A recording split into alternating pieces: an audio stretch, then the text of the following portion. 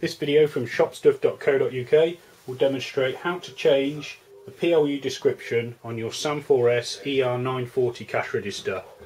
Firstly, you need to enter the program mode. To do this, turn the metal key round to the PGM position so that program mode is displayed on your display.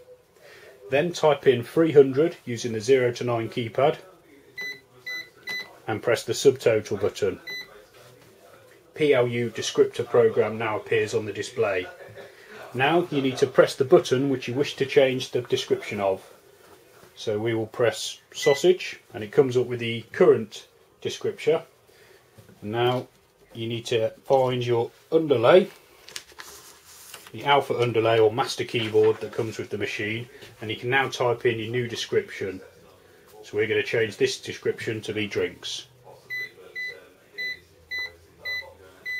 Once you've typed in the new description, press the quantity time button and then press the cache button to save your program.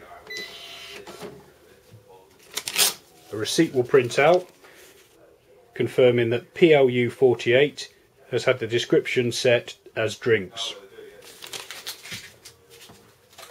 When you finish the programming, remember to turn the key back to the register position. Thank you for watching this video from shopstuff.co.uk.